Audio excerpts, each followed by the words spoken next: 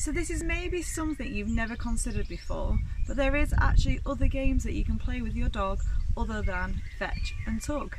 Don't get me wrong, fetch and tug are brilliant games, but they need to be played correctly for them to be effective.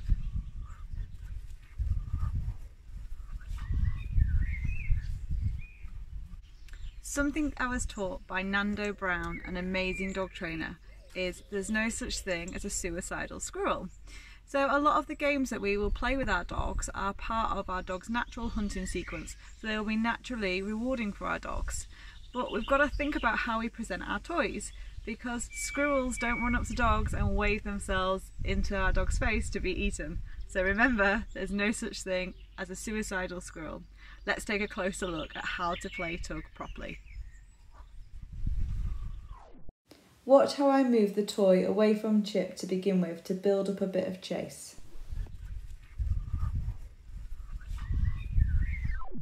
Now he has the toy, watch how I keep it down low and I keep moving side to side to keep him engaged.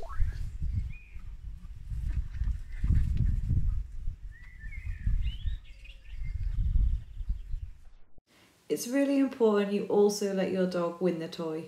Nobody wants to play a game where their opponent wins all the time.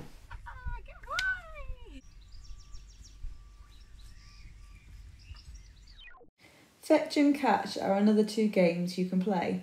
I tend to use them as rewards during training as they can offer a higher value reward. Don't worry if your dog doesn't like toys, you can always do these games using food.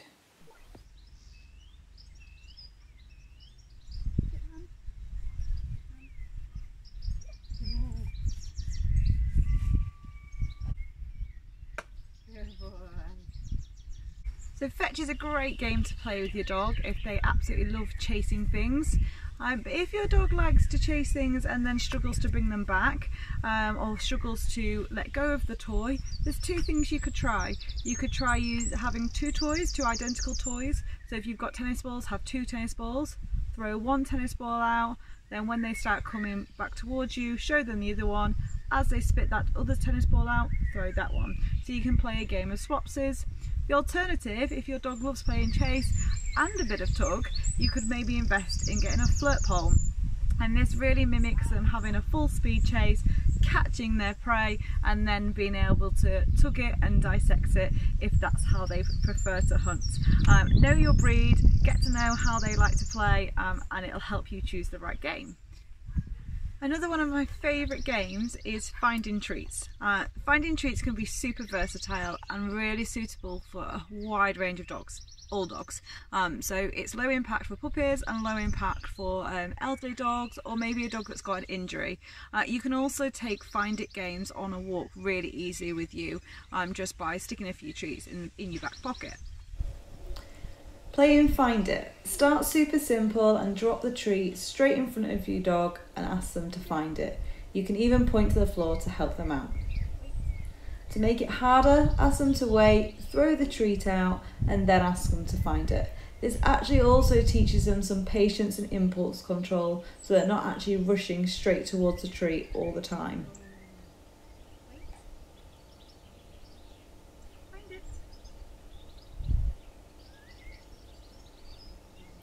You can then chuck the treat while your dog's not looking and then ask them to find it. They now have to use their nose, which is really where the fun begins for your dog.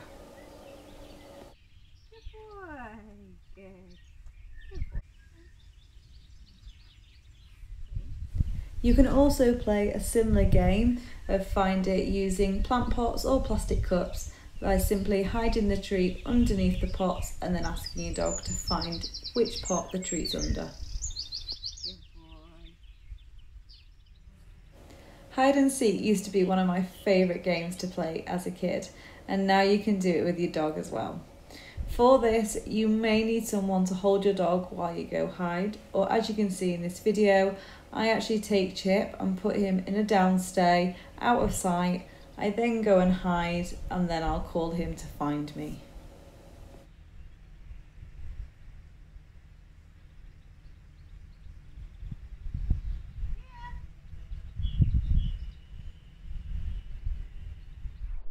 Watch for his sigh of relief when he finds me.